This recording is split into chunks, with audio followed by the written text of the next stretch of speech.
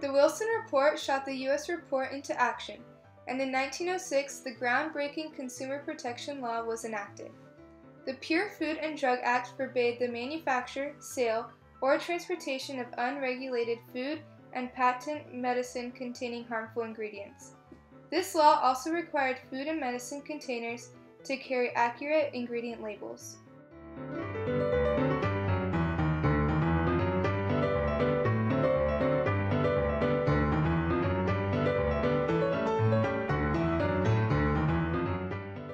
People were taking drugs and eating food that they believed to be natural and helpful. However, they did not know what they were actually consuming.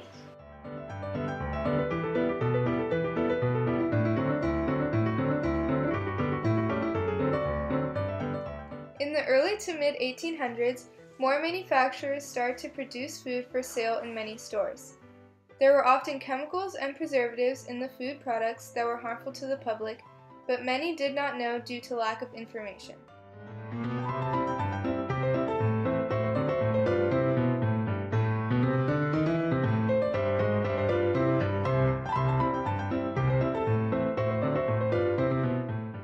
This was no longer a domestic issue, but a national epidemic affecting consumers all over the nation, and people were not going to just sit by and watch this happen.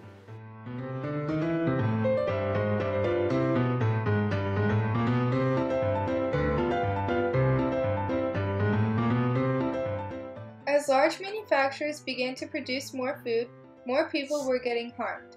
Eventually, people began to take notice of these negative effects.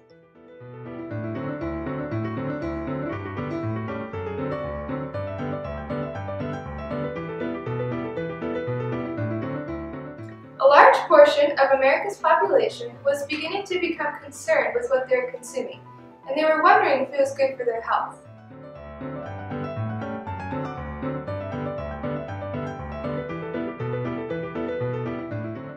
There are many investigations by professionals concerning the consumption of certain foods and drugs.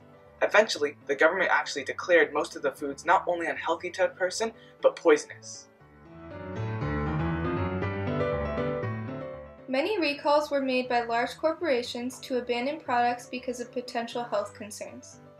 Many big governmental organizations got involved, including the President Theodore Roosevelt as he signed the Pure Food and Drug Act and Meat Inspection Act on the same day in 1906.